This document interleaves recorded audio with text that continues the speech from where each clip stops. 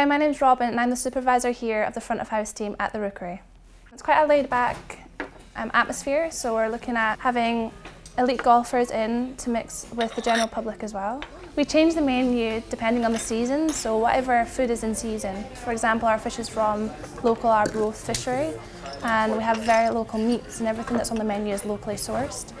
The setting here shows why the Open should be held in Carnoustie, because you have all different aspects. So if you go 10 miles out of Carnoustie, you have hills, and you also have a city just 10 miles up the road where you can enjoy that city hustle and bustle. And you've also got the seafront just here at Carnoustie, as well as an award-winning golf course, and also the local town, so you have everything right at your doorstep.